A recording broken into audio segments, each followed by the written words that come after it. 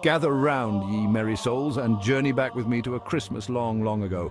Forget your twinkling fairy lights and plastic reindeer. This is a time of roaring fires, boisterous carols, and traditions that would make your modern Christmas pudding curdle. Imagine a world lit by flickering candlelight, the air thick with the scent of roasting meat and wood smoke.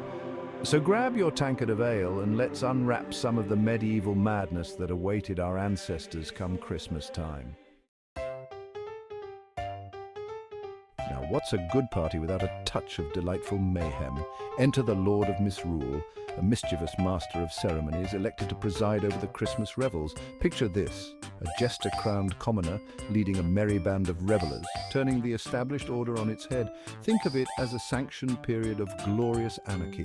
The Lord of Misrule, often a peasant or a servant, could demand anything from his temporary subjects, even the king. He'd lead processions, orchestrate plays and games, and generally ensure everyone was having a rollicking good time. This temporary inversion of social norms was all in good fun, a way to release pent-up frustrations and celebrate the season with unrestrained joy. Imagine the startled faces of the wealthy as their social inferiors playfully bossed them around. It was all a bit topsy-turvy, utterly chaotic, and a jolly good laugh for everyone involved.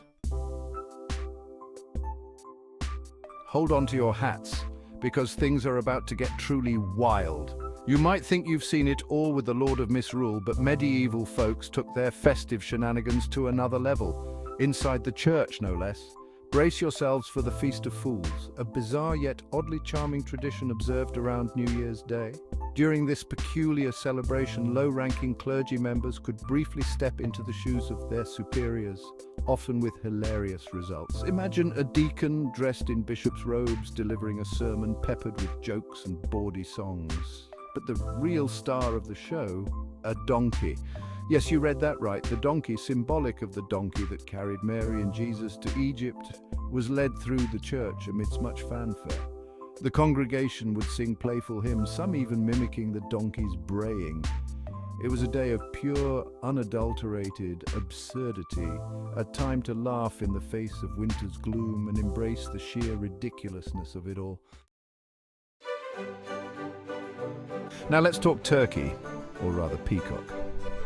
Medieval Christmas feasts were a sight to behold, groaning under the weight of dishes that would make a modern foodie raise an eyebrow. Forget your roast turkey, we're talking exotic delicacies like peacock pie, a culinary masterpiece that involved roasting a peacock, then redressing it in its feathers before presenting it at the table. And what's Christmas without a bit of figgy pudding? But forget the sweet steamed pudding you know and love. The medieval version was a dense, savoury concoction of minced meat, spices and dried fruit boiled in a bag and more akin to a modern-day haggis. Then there was the wassail, a hot spiced ale, often used in toasts and carols. Imagine passing a communal bowl of this potent brew, each person taking a swig and singing a verse of a Christmas carol. It was a time for indulgence and merriment, where even the most humble ingredients were transformed into a celebration of the season. Now for a touch of the macabre. While Santa Claus is the benevolent gift giver we know and love, medieval Christmas had its share of darker figures. Meet Krampus, the Christmas devil, a terrifying beast with horns, fangs, and a penchant for punishing naughty children. While St. Nicholas rewarded the well-behaved, Krampus was said to swat bad children with birch branches, or even whisk them away in his basket. Imagine the terror of a medieval child hearing Krampus's chains rattling in the night, knowing that misbehavior had consequences.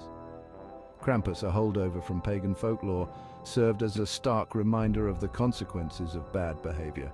He was the shadow to St. Nick's light, a symbol of winter's dark side and a creature that haunted the nightmares of mischievous children throughout the Christmas season.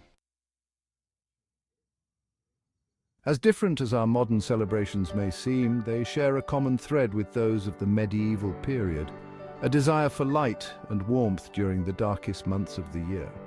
The boisterous revelry, the feasting, the gift-giving, and even the fearsome figures like Krampus all speak to a deep-seated human need to find joy and connection amidst the challenges of winter.